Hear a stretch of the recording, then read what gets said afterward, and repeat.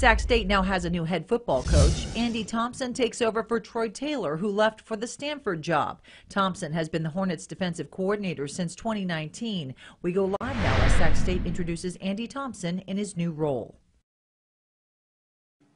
Thank you for being here with this team, and thank you for supporting Hornet sports. And you know what I have to do now? Yes. Okay. Yes. Sac State is #1 because of our coaches and our players. Stingers up! There we go. Love it.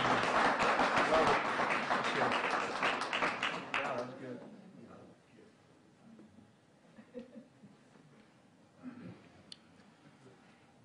I always feel awkward following President Nelson. So as we started this, I told Andy that I'll follow President Nelson, not to put him in that spot. But thank you, President Nelson. Today's a great day to be a Hornet. I couldn't be more ecstatic to announce Andy as our head coach. 4 years ago, almost 4 years to the day, we ushered in a new era of Hornet football. During that time, I believe we assembled the best FCS coaching staff in the country, the very best. We set high goals to win Big Sky championships, to graduate our student athletes, to a good grade point average, great grade point averages, to advance in the FCS playoffs. We accomplished all of those goals. We also had goals to win national championships. That's still out there. Prior to introducing Andy, I do want to do a few thank yous. First, President Nelson. This does not happen. This era of Hornet football does not happen without President Nelson. Our vice presidents, our cabinet, we have several of them in attendance here. They've been tremendous. When you talk about a successful football program, a successful university, a successful coaching staff, student athletes, alignment is critical. And delivering those services to our excellent student athletes is also critical. Working for President Nelson and the leadership of the President's cabinet has led us that way.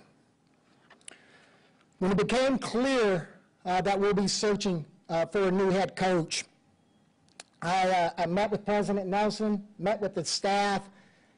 Right away, we figured out we have the coach already here. There was no need for a national search. There was no need shaking the bushes all over the place. Our head coach was right here. Over the course of the last few days, I met with every single coach here at Sacramento State in our football program, every single one of them. I met with several student athletes. I met with several of our supporters and donors who are here. And we started to get to a place where there is a consensus. Andy Thompson's vision, his commitment to student athletes, his commitment to student success matches with what we are as an institution, matches to what we look for as an athletic department. He was a national champion as a student athlete in football. He has been a college coach in football for 20 plus years. He has been in Big Sky Conference for 17 years, 14 of them as a coordinator. He has led student athletes. He has done a tremendous job here at Sacramento State, and he's very much prepared for this new opportunity. I'd like to thank Troy Taylor and wish him the best. Troy and I speak regularly. He has got an unbelievable challenge ahead of him, but I thank him for assembling this great coaching staff, for recruiting these outstanding student athletes, and we're not done. Our goals are still ahead of us. Our goals remain unchanged. With all that said, I asked the Hornet family to join me in congratulating and introducing the 12th head coach of Sacramento State football, Coach Andy Thompson.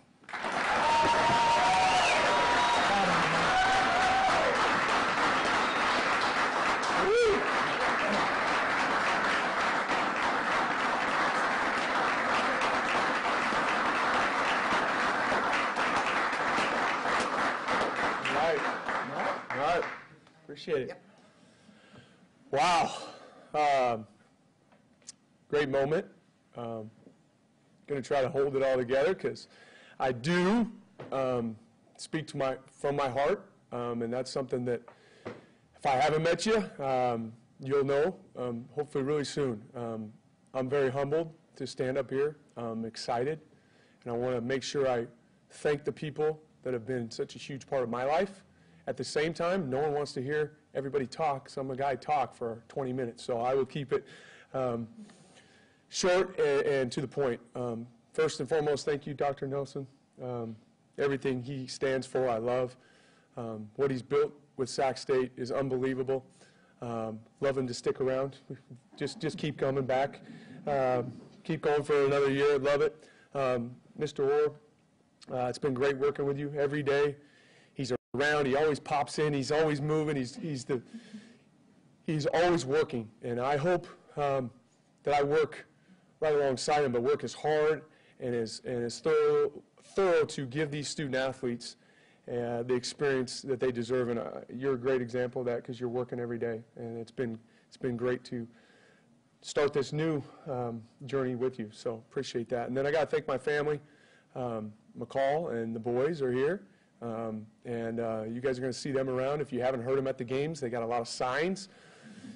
They got to get a few more offensive signs. There've been a lot of defensive signs, but now touchdowns. And no, just appreciate all their sacrifice. It's not easy being a coach's wife. It's not easy being their dad.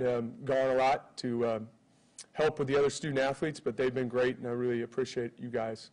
And then I do want to thank Troy Taylor, man. I wouldn't be here if he hadn't given me the opportunity to come 4 years ago. And, man, is this a special place. It's a special place, and I thank him, and I'm going to continue to build and help grow everything that he started here. And that leads into the coaches. I couldn't be here without all the coaches that are here. I'd love to name all you guys, but you guys know how much you mean to me. We were just together. We're going to be together a lot. It's unbelievable that you guys would stay here and want to be a part of this thing, and I look forward to doing it together. I really do, and I appreciate you guys, all the assistant coaches that are here. And that's the other big thing. We want to keep everybody here. We think this is a great opportunity for us to continue to build on what we started 4 years ago and elevate it, and to continue to be about the student athletes and help them be their very best. And that's the one thing you'll hear me talk about. How can we help these guys be their very best? And hopefully that's number one, getting their degree and setting them up for life. And I think that's where we have to always keep the main thing the main thing. They have to get their degree. And after that, they got to have a great experience. It's no fun to just not feel appreciated as hard as these guys work. So we're going to make it a great experience, and a great experience comes with winning. And we all want to win, and we're going to do everything in our power to get our guys in the right spot, schematically, off the field with their physical conditioning, helping them with whatever things they're going through. We want to be their life coach. We want to be there for them because that's what they expect when they came to Sac State, is a great experience, okay? And just what can you expect from me? You can expect a guy that wants to have a positive attitude. If you see me and I'm not smiling, usually something's up. I want to have a great attitude, and I want my players to have a great attitude. We're lucky to be here. This is such an honor, and so you can expect that, and I want to expect that from our players. They need to be thankful for the opportunity that they have, and then we're going to work. You know, we have a lot of work to do, and the only way we had any of these things that we've done the last 4 years was a tremendous amount of work. And we got to do that consistently, but I think it starts with our attitude. If you love what you're doing, if you got a great attitude, then you're willing to put in the work. And then we got to give back to the community. We need to serve this community. Man, Hornet Nation came out like no other this year. It was amazing to see the crowds. And so we need to get in the community, and we need to serve them. We need to do more community service. And I plan on, getting our guys out and meeting you guys that are here, being around the campus more, and serving the core of helping you become successful. You got to learn how to compete. And when you compete, sometimes you do well and sometimes you don't. And you got to pick yourself up and you got to keep going. And that's life, right? Life is not always easy, and neither is competing on a national stage. But guess what? It's going to help you down the road, and we need to teach these guys to compete and do their very best every day. And so we're going to do that, and if we can get those things done, I think they're going to live a full life after Sacramento State, and that's my goal, and that's why I got into this. My grandfather was a coach. My dad was a coach, and I take a lot of pride in being that. So with that being said, before I start getting emotional, I'm very excited, and there is a lot of work. I can't wait to work with the players. A lot of them I've already spoke with. We got to hit the ground running with recruiting. There's a lot of guys, signing days next week. There's a lot to be done, but man, it's going to be a great journey. And I look forward to getting to know all of you guys here, and thank you for this opportunity. And it is a great day to be a Hornet. So that's what I got.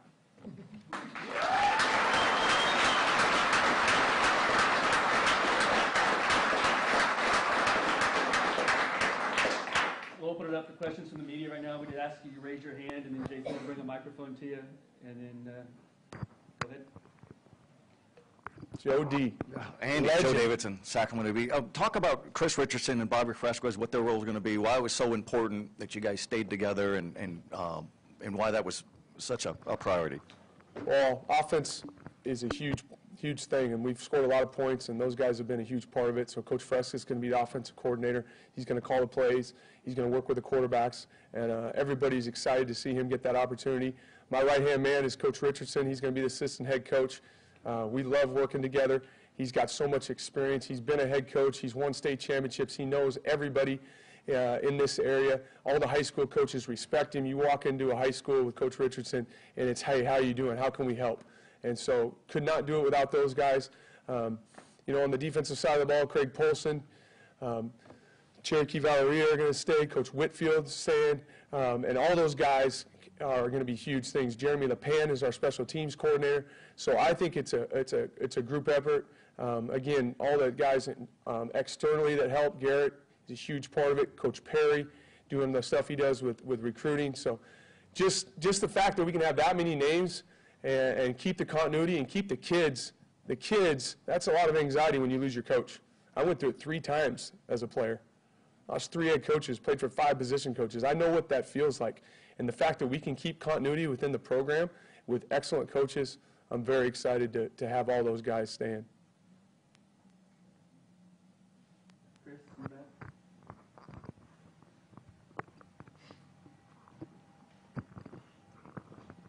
Did you have any discussions with Troy Taylor about, was he trying to recruit you to his staff at all, or was there any discussion there with him about going to Stanford?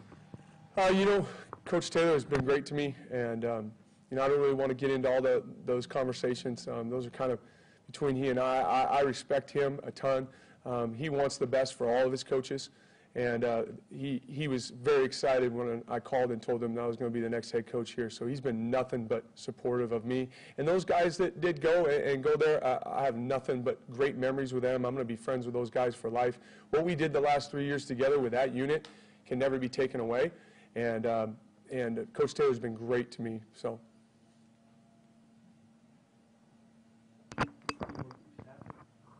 Hi, Coach. Hi. Congrats. Talked about the players. What was the reaction like when you told them that you're going to be the head coach? And just share maybe what their sense of relief or their excitement. They're excited. We feel like we have unfinished business. Anytime you lose the last football game of the season, it's not a great feeling.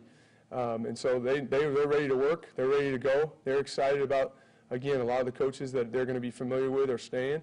At the same time, they're giving me some hard time about being the head coach now. So I met with a lot of them. They're like, hey, you're looking a little bit better with your tie on there, Coach. So no, it's a fun group. We got a lot of great kids. We want to continue to recruit this area with kids that are from Northern California. I didn't get a chance to hit on that, but it's so special for these kids that are so close to home to show what they can do on a national stage. And we want to get back to that. And again, you can't do anything without working. So it's a day-to-day process, and those guys all know it, and they're ready to get going again. So it was exciting to be able to see them and talk with them. Coach, all of your players throughout this year talked about how much fun they had in this program and just how strong and steady the culture was. How do you balance maintaining the culture as is, but also introducing some of your own flavor to the head coaching role and to the program itself? Got to be me. I got to be me. And I say that not with an ego. I'm different as far as, other coaches, and I got to make sure that I'm genuine and that they can feel my passion and they can feel my excitement for them. And my job is to help all of them now. I'm not just on the defensive side of the ball. I gotta make sure that I reach all the offensive guys and the defensive guys and the special teams. And to do that, they got to know that I believe in them. So I've been meeting with them one-on-one, and that starts with that, because you got to build a relationship one-on-one. And if everybody feels good about their role and understands their role, then they'll go attack it. So my job is gotten bigger that way, and I look forward to the change. I still am going to be involved in the defense. I have a passion for that, and I think there's enough hours in the days that you can do both. So, again, we got great offensive guys, so they don't need me over there telling them plays. They got plenty of plays. But maybe a, pat on the butt from the offensive lineman, hey, from a different person, or, telling the receiver, hey, great catch, doing those things. I'm interested in helping everybody with that. Jack Freeman, State Hornet. Wanted to ask you a little bit about how would you describe your coaching style? I would say direct with compassion. If you guys have watched me coach, those guys know the expectation, but they also know there's some compassion behind it. I got a chance to play. I was in their shoes. I know what they're feeling and how they're doing it. And my whole job is to build their confidence up so that they can play as best they can on game day. So you need direction, right? You got to be able to say, hey, this is what we're going to do in this situation. But then you got to be able to pick them up when it doesn't quite happen all the time. So I would hope they would say that, and I would hope they would say consistent. Consistent is a big thing with young people, or with everybody, I guess. You got to be there every day, and you got to be there when the good times are happening and the bad times, and you got to be consistent with your message. You can't be switching things all the time, and you got to help them grow that way. So I would hope those things. Coach, have you thought about what's going to be like to be coaching a game from the sidelines rather than up in the booth? I was actually down. Yeah, I was a guy going everywhere, moving around a little bit. It's all right. No, the booth sounded always really like, man, it'd be calm up there. Nice. Bobby always told me it's 72 degrees up there when we were in Weber. But no, I'll be down the sidelines, and I'll be excited to encourage those guys down there. A question for Mark. You mentioned National Signing Day being less than a week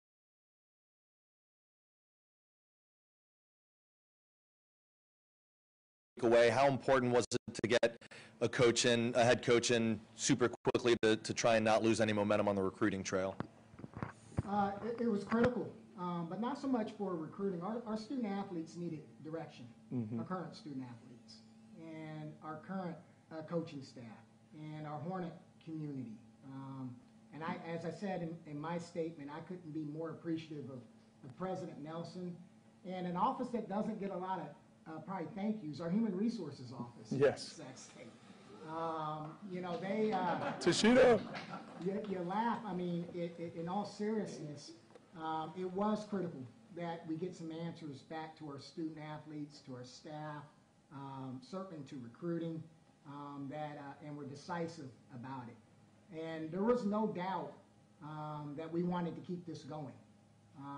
My toughest job in the last few days have been identifying who we're going to hand the keys to.